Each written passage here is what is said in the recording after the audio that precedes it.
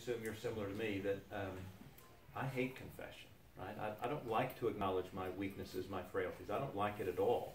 I know that I need to. I do it. But it's not exactly the most fun part of a faith journey, right? To confess. And yet, I know that when I do it, man, there's like this liberation, right? There's this freedom that comes. There's this overwhelming sense that's good that I can unload this from myself. And I want to read a story because I was trying to figure out, what's a good biblical story about that? And one of my favorites with regard to this is King David, right? King David is a great guy, a man after God's own heart, a desire for who God is and what God does, but David is also the one who kind of has his way with Bathsheba, kills her husband, Uriah, and he feels like he's covered his tracks and he's done everything right to make sure he doesn't get caught in all of this. And then we see in 2 Samuel chapter 12 this conversation that David has with the priest, prophet Nathan. So the Lord sent Nathan to David. He came to him and said to him, "There were two men in a certain city, the one rich and the other poor. The rich man had many flocks and herds, but the poor man had nothing but one little ewe lamb, which he had bought.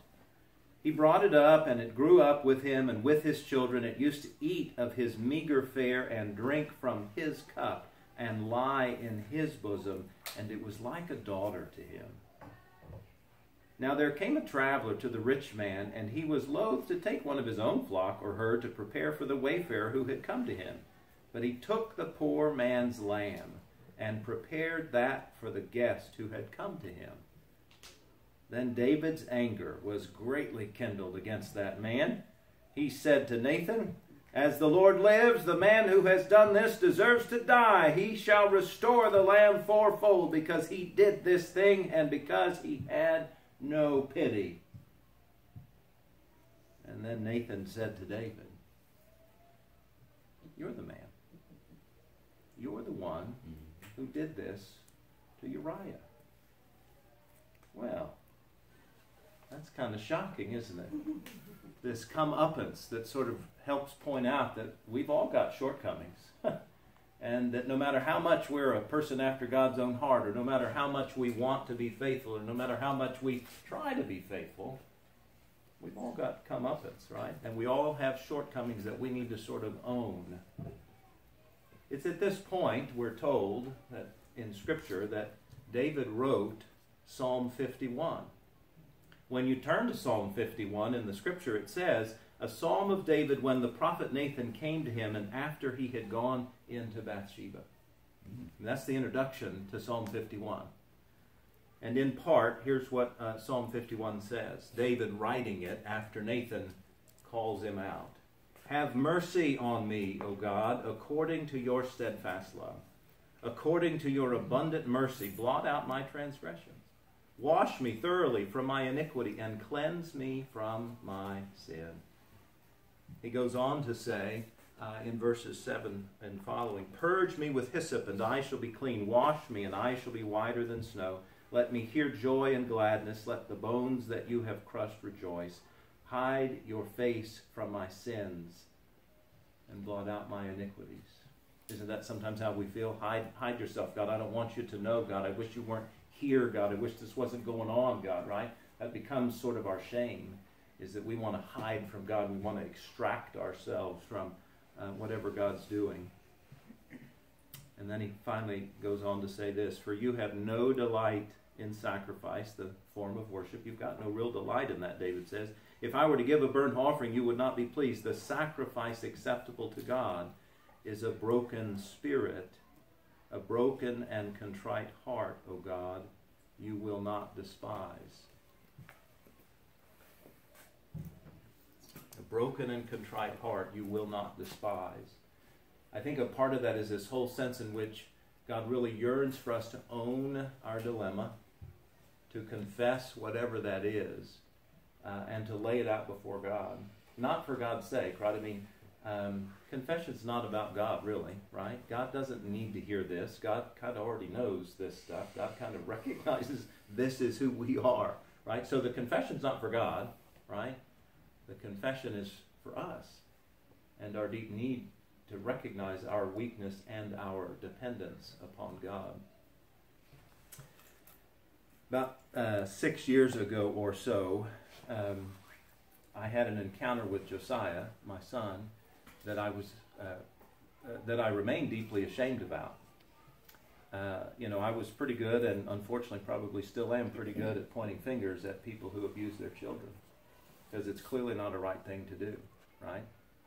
And I remember when Josiah was 16, I'd had about enough of his attitude, his behavior, his comings and goings, and in fact we had just kind of come back from some of my sabbatical in which we had some very bad encounters overseas, the family. And one day in the kitchen, Josiah and I are having a knockdown, drag-out conversation about things that I didn't approve of, didn't want him to do, didn't think were right. And, in the heat of that conversation, Josiah kind of put his hand out into my chest and pushed me back. And I just lost it.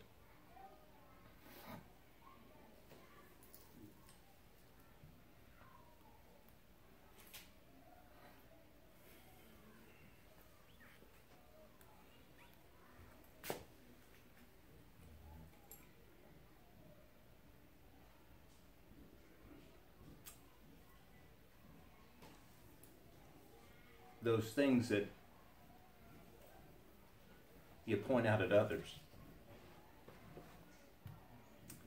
I leapt out at him. We got into a knockdown, drag-out fight right there in the kitchen.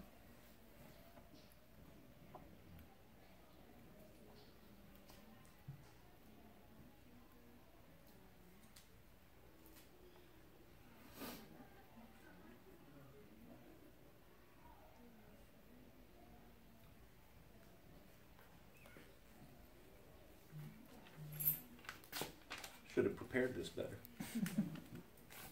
I can still hear.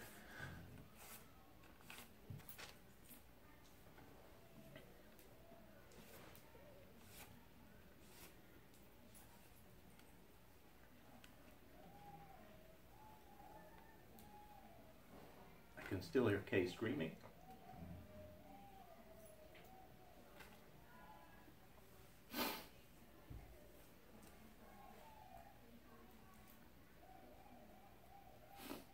I took Josiah to the ground. I was not hitting him, but I was controlling him and dominating him. And I held him down long enough until it was clear that he could not do anything more, that he was, he couldn't move anymore, he couldn't hit me anymore, we couldn't have any more struggle. And then I let him up and he went to his room. And I just remember deep shame. I just remember, how did I get here? How did this happen? Why are we doing this? How can you do this to your own child? And so I had what I call a David moment, right? I had this whole sense of, why, God? Why am I doing this to my own kid? And why have we found ourselves in this point?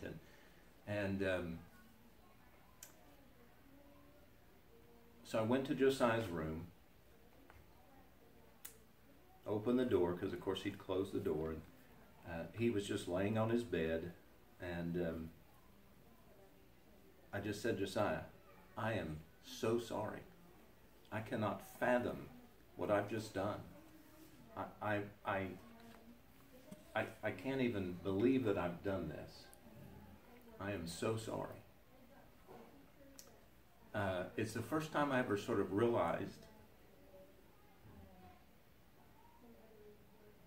in a real sense, what confession was like, right? What I'd confessed to God before. I'd had these conversations with God before, but there was this real sense in which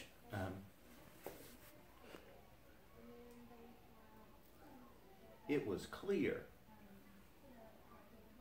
without a shadow of a doubt, that what I'd done was wrong, that it was an abomination to God, to my kid, to my family, to me.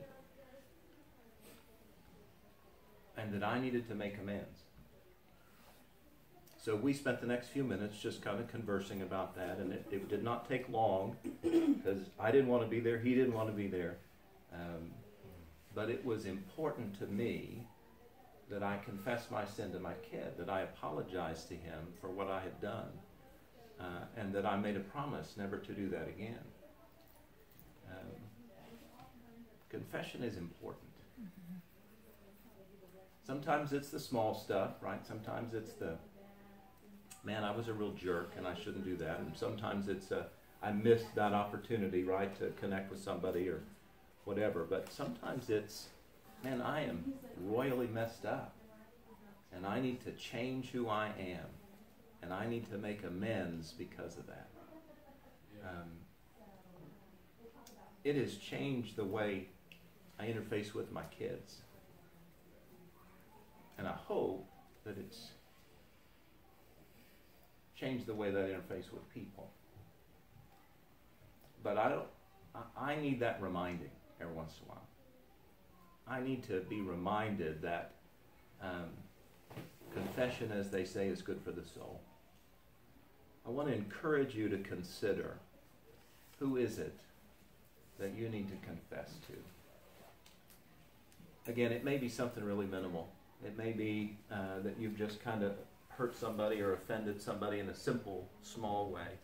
Or it may be that there's a relationship that's broken in your family, maybe here, maybe with some other person you know well, a good friend. I want to challenge us to consider who we need to confess to. And then also consider how God's amazing, reckless grace will provide a way to make life more full and whole. Because while those challenges still exist with my son Josiah, they are nowhere near the same. And we are able to have conversations that are challenging, but never again will there be a takedown, knockdown encounter. I hope that we'll find those ways to do that. I wonder if you might pray with me.